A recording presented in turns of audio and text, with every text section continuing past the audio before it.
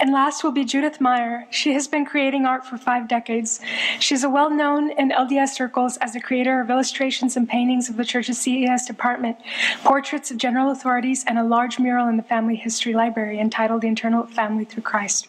Judith is pursuing a more socially conscious agenda in her work with paintings on topics that react collective angst as well as community action and togetherness.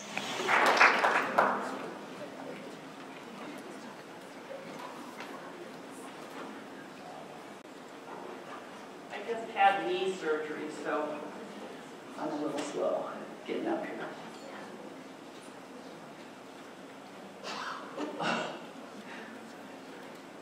They have to put some slides on, so whenever they get on there. My name is Judith Mehr, and I am 66. And I see out here so many of you youngies, and you have no clue what it was like for my generation and other generations before me of how we had to deal with being or discovering our little secrets and how we had to deal with it.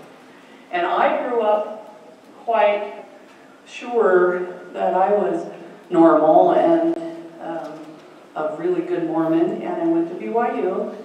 And, okay. Oh, yeah, I'm supposed to do that now, right?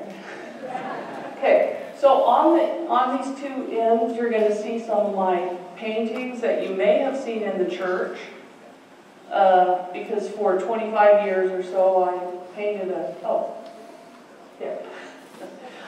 I painted a bunch of paintings for the church. And during that time, I went to BYU, got a degree, was so intensely interested in sharing and using my talents for the building up of the kingdom of God that I was a super intense believer that painting and doing all and using my talents would do that. So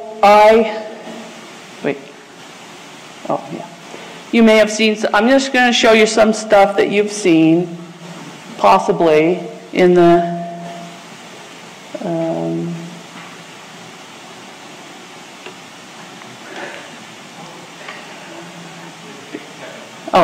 okay. No, it's fine. They're just paintings.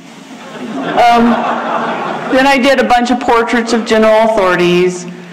Oh, I have to tell you a story, okay? I painted Howard Hunter's portrait for the official. He wasn't the prophet then. He was and to go in there, and I had to go inside his office to photograph him for this portrait. The minute I walked into his office, I was met with the most intense shot of pure love I have never, ever experienced in my life. And this man is the only one, and I've done Hinckley's portrait. So, anyway, he was the only one that had this incredible Christ-like being. So at the time that I painted this, I had just discovered my being gay. And so when I was called to go in there and paint his portrait, I was worried that he was going to see that evil thing that I just discovered about myself. And instead, he showed me how my Savior really loved me.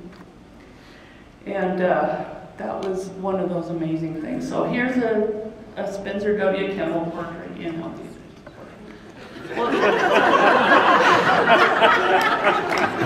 If you have a question about them, I'll tell you. But I don't want to sit up here and talk about these paintings. I want to talk about the fact that for 25 years, I did a lot of work for the church, and at that same time discovered that I was gay. And then I was also entering a same-sex relationship with my partner of 27 years, and we raised her 4 kids. We went to church. We were very much in the closet. I had to be in the closet. I was painting for the church. She had to be in the closet because, she was a teacher. And we spent all these different ways trying to fake out that we were a couple. I had my house and she had her house. We were a block apart. And I was Aunt Judy. The kids grew up calling me Aunt Judy. Nobody knew. And it took a tremendous toll. So what I'm saying for you, you youngies, don't wait for 40 years to figure it out. Okay.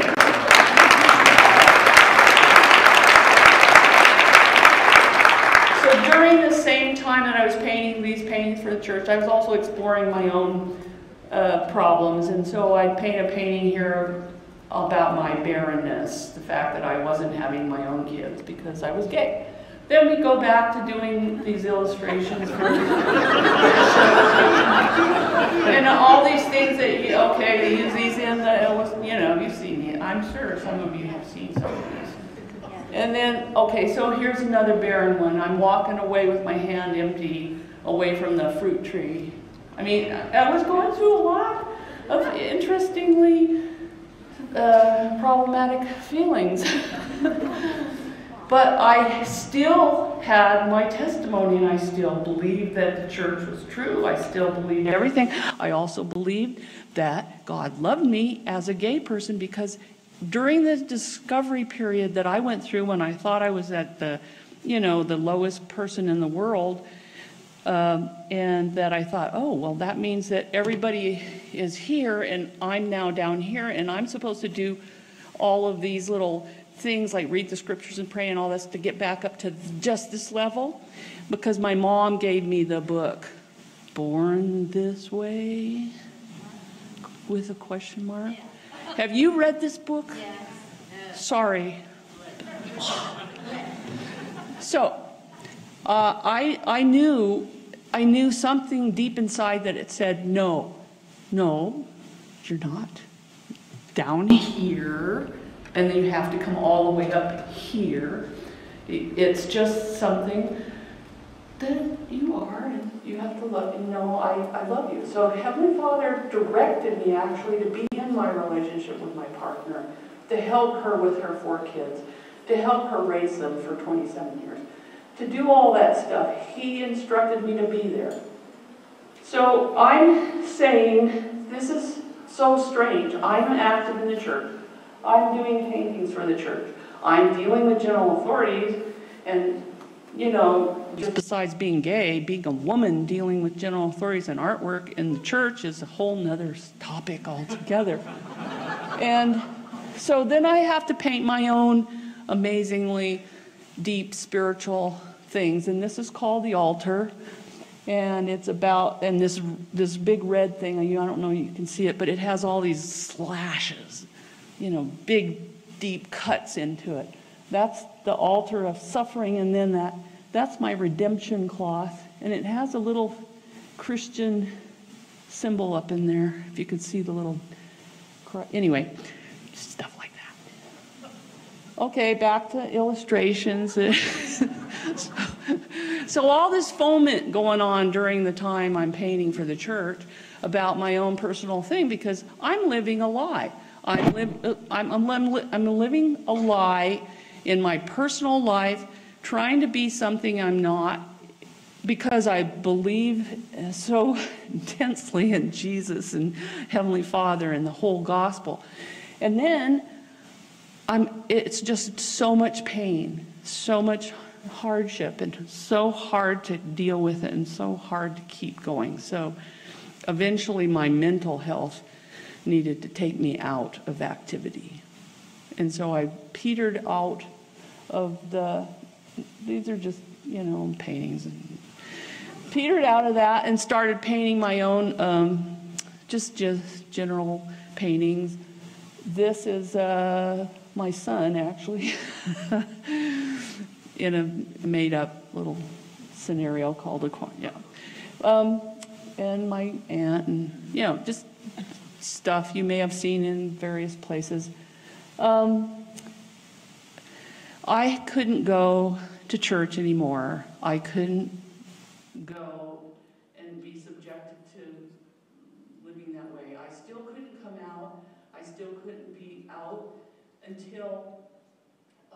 Okay, and this is my really trying to control everything tight phase, where every little thing had to be just perfectly tight in order to control what was happening with my emotions. And so that lasted for maybe 15 years. 15 years I could not go to church. 15 years I had no community.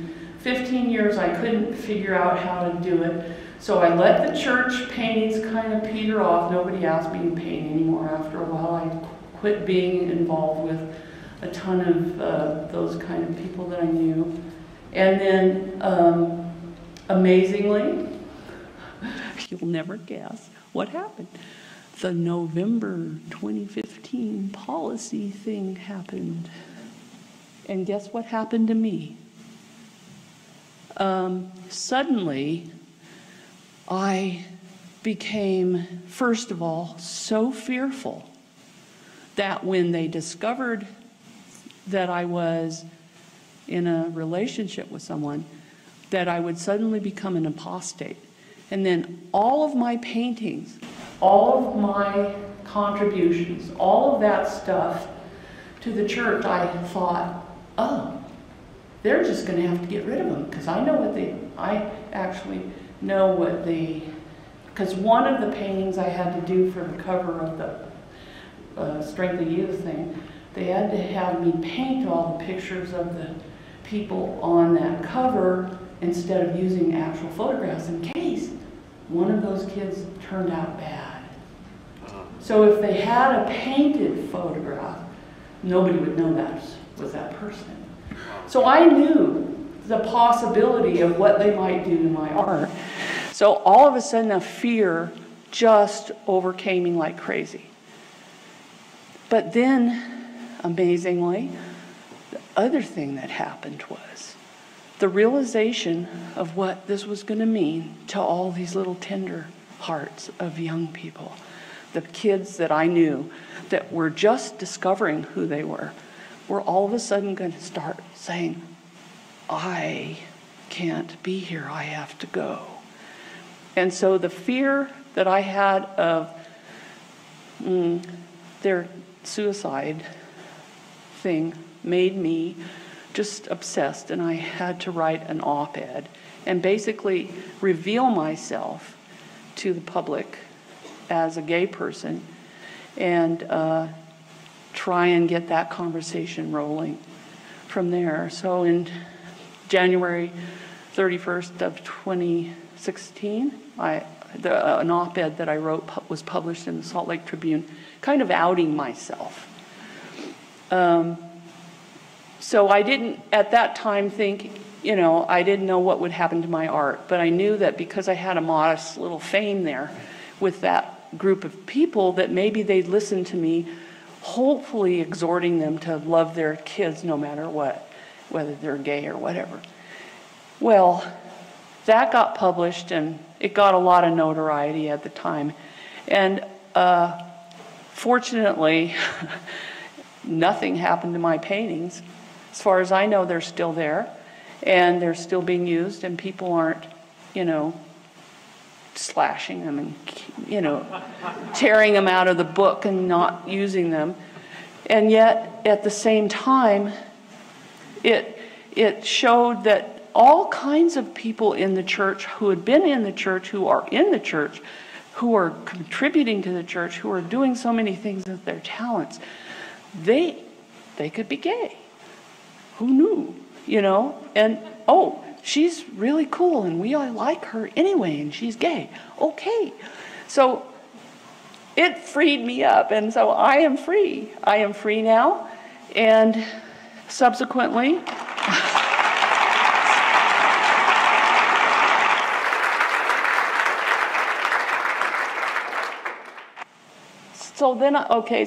now we're just doing landscapes here for a minute. I had to do really emotional venting landscapes, so I just went and started doing these landscapes that, you just have to have this big emotional blow up just to get myself all out there. But at the same time, I also started to say, what the heck, I have a talent. Why can't I paint something serious? Maybe I'll start painting, you know, something important again, because I really did consider that my artwork for the church was very important and it served its purpose. But now maybe I'm going to start painting something that is really deeply meaningful to me, and I don't have to be afraid of anything anymore. So I started painting these social statement paintings. And I got obsessed with this one, and I saw this little boy from a Aleppo, you know, ambulance, and I just like, how do I comfort him? So then I had to find angels, and I had to put them all together, and then I had to, this thing's all over the world now. It got kind of like, viral or something. I don't know why, but they like it. So now I have all these friends on Facebook that I can't read their posts because they're all in Arabic or some sort of Polish or some sort of other thing. But it's kind of fun because it's like, wow, all these different people. And so this is what I'm doing now. I'm free. I'm still Mormon in so many ways. I'm Mormon in that I have my God. I had God come with me, and I've had interactions with him. So for the whole time, all of this transition, he's been aware. He's let me know that he's keenly aware of my every thought and every move. And he's been with me all the time. And my religion now is to love God and to serve his people and to love all of his people. And so all I care about, I don't care about ordinances. I don't care about rules. I don't care about box structures. I care about people, humanitarian, human interactions, love. And so here's another one I did. This is the water protectors at Standing Rock. You know, and I've got other ones in process right now, but they're not done, so you can't see them. But anyway, the whole thing that I'm trying to say now is I am intensely attached to God. And it's the God I learned to love when I was in the church. And it's the same God who's come with me through all of this time. It's time for us not to ever have to live deceptive, hypocrisy types of lives. I don't know how to say it any other way. I didn't read my talk. I could have had a much more, you know, normal, organized talk, but hey, this is really how I am. So I think this group is amazing. I think that you have the right things. You can have all this combined differences. You have different stories. You have different missions. I have a mission, and I still know that I have a mission. I have a mission that God, the God from my youth, the same God, has helped me and directed me, and that's what I want you to know. He's the same one. Even if you don't believe in God, he's still there. So, sorry, atheists. I mean, I hang out with atheists a lot, but, you know, whatever. So that's what I wanted to say, and I thank you. And so now you know, just don't hide it ever again. Thanks.